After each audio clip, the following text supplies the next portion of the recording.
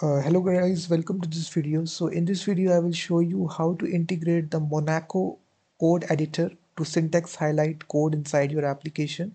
And you can allow the user to simply type your code with the syntax highlighting and also autocomplete. So it's a mini VS Code clone. Inside VS Code, you write your code, you get the suggestions as well. So similarly, inside the browser as well, you will even get the suggestions right here using the syntax highlighting with various themes. So there is this library called as Monaco editor. So where you can allow the user to paste code in certain languages, all the programming languages and all the themes. So in this way we can paste it. We also see these line numbers also appearing. So we have this theme as well. So if you want to show the value, you will see it will show the value, everything the user has typed. So I will show you this complete example specifically in React.js, and the library is we are using is Monaco editor. If you know about Monaco editor, it's a code editor that powers Visual Studio Code, that is a software of Microsoft. So it do offer a library as well specifically for React.js. So it's a browser based code editor, and you can install this package by executing this command, and it's almost got 798,000 weekly downloads.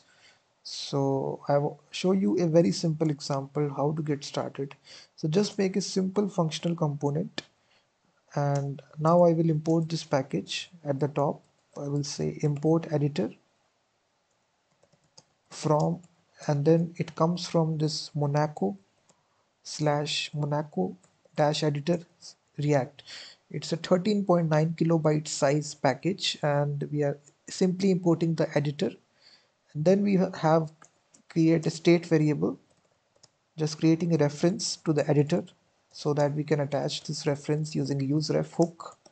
Initial value will be null, and after this, inside your JSX, now to include this editor, you simply type, first of all, we have a button to actually show the value that the user has written inside the code editor.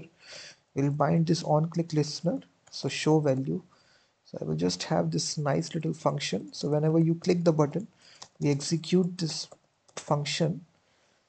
So after this, we show the actual editor where the user will write the code. So this is actually the component. So we are simply embedding the component, and it actually takes some options. First is the height of the you can control it. So let's suppose I give height to be 90, view height, viewport height. And if you just refresh now, you will see by default the editor has been loaded. So now you see you can write the code, and you will not get the autocomplete suggestions because we do need to specify the language, so for the detection to take place. So here you need to specify the default language. So it supports all the languages. You can provide Python, PHP, JavaScript, Ruby, C++, C, all the languages. So let me provide JavaScript language, and then it takes this next value is default value you can even provide. So let's suppose I write a simple console log statement, hello world. So we write this. Now if you see, refresh it, you will see by default this console log statement will be written, and if you hover onto this, you will see more information about this variable. And if I just now write it, you will see the autocomplete suggestions as well. So by default it has capabilities now of VS Code. You can write a function. So same goes for PHP as well. Let's suppose I change this from JavaScript to PHP, and now replace it now with, instead of console log, we say echo hello world, and I put the PHP tag as well.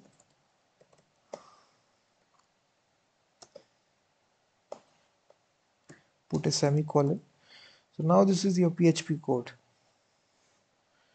So you can see that it supports all the languages, all the programming languages, and in this way you can do this. And it also takes the second option. Let me change to JavaScript. it also takes the fourth option, on mount. So this option here, you can specify a function. So when the editor is loaded in the browser, what you need to do, I just define this custom function, handle editor did mount.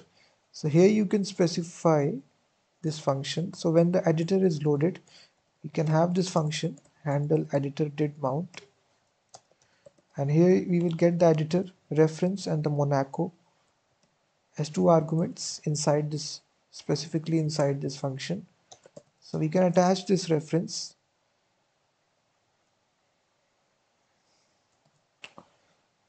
Sorry.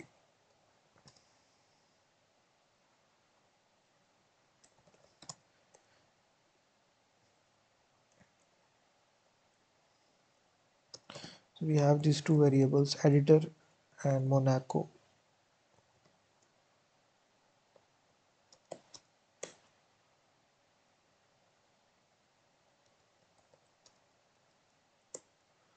So we can attach this reference, which is editor ref dot current to be editor. So as you can see, we are binding this function handle editor did mount. So now whichever value that you write, we can even print out the value as well using this editor ref dot current dot get value. So let's suppose I paste this JavaScript code inside this text editor. You will get this all syntax highlighting this line numbers as well. You can see the default theme which is supported by Monaco editor. If you click the button show value, you will get everything that the user has written inside this text field.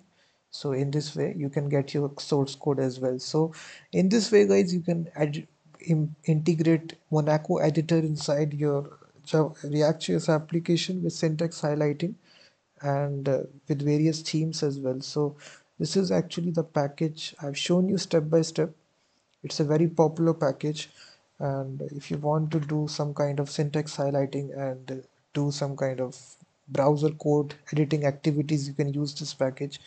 And thank you very much for watching this video, and do check out my website as well, freemediatools.com, which contains thousands of tools regarding audio, video and image. And I will be seeing you in the next video.